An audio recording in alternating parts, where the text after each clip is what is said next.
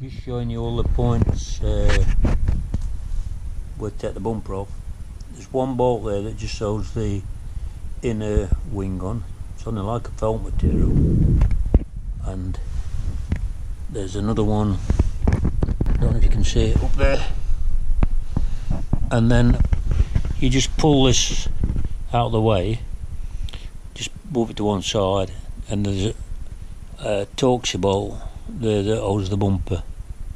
So you're just taking this inner wing off, just moving it back rather, just to get the Torx bolt.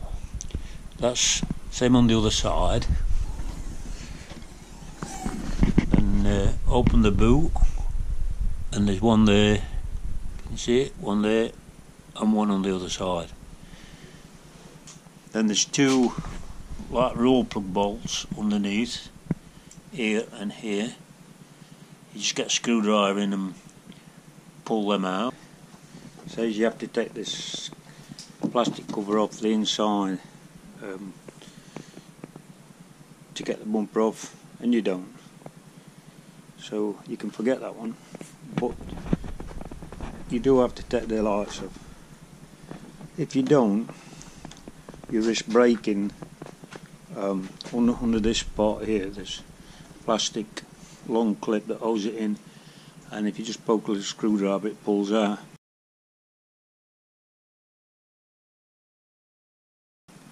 If you try and pull them out, you'll break the clip. So lights come up, simple job. Just pull this cover off like that, and can you see that there? You can put a screwdriver in if it's too tight to hold with your hand. If you can't undo it with your hand, just put a screwdriver in the slot. And then there's one up there, just same. Hope you can see that. Yeah. So it's there and there.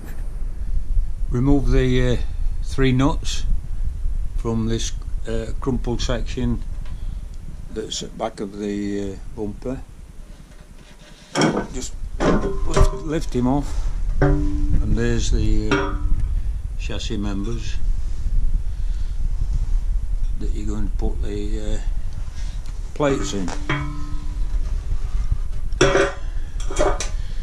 This crumpled piece will not be going back in, but it might be advisable to save that and the nuts somewhere in case you're selling the car.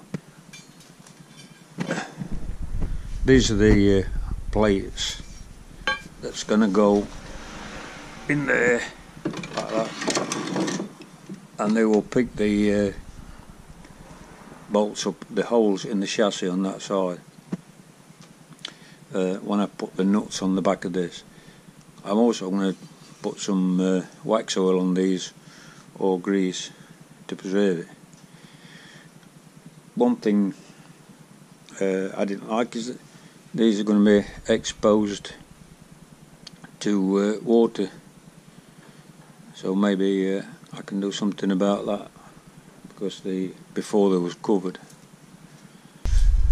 And to locate them into these, so you've got to make sure you don't damage these, and press these in like this and locate them in there like that. Make sure you've got them right way around and push them in, and then these will hold the nuts in place while you push the bolt through the chassis.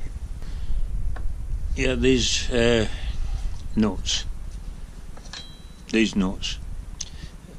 go into there, and that these spring in on the legs to hold it inside the bar, so that this doesn't rotate or push out when you put the bolt in. Just be careful these legs, that you've got them located right in there, and make sure you've got them the right way around. Just push them in with the nut in. Yeah, I've not fully tightened the side arms yet. They're just in something light, because I've just set this on one bolt there roughly. It's just wedging that then, just to show me where to cut this little piece off here. This is the under panel, it just needs a little bit out. I'm just going to use this hacksaw blade just to saw through it. Yeah, I've got the bolts in now. There's only 2 each side. So now I'm going to tighten the bolts under there on the chassis. Just got to tighten these bolts. I did have a bit of trouble getting this side, just tiny bit of trouble getting them bolts lined up. I had to keep, when I got these 2 in, I had to keep knocking that way to release them a little bit, push it further back. But then I got them alright. Yeah, just torquing these up to the recommended. It's all on the instructions, the recommended torque. Yeah, advisable to torque them up. I'm going to do all the bolts, and then it's bumper back on. Just putting the bumper back on. Towbar's all in place. These wires that feed these sensors at bottom, at the back of the bumper, I decided to unclip them all.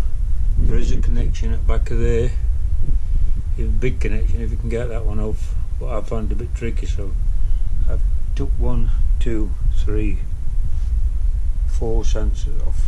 Just press this down. Here, look, press that little clip there and they'll just slide off. Then I've got these just to stabilise the wire. So yeah, I'll put the last one on and then clip the bumper back on. I'll show you where it fastens. Don't forget that tin plate there goes on these 2 bolts there, and it holds your for the wiring harness, which can be in different positions. There's like a little clip underneath that holds it.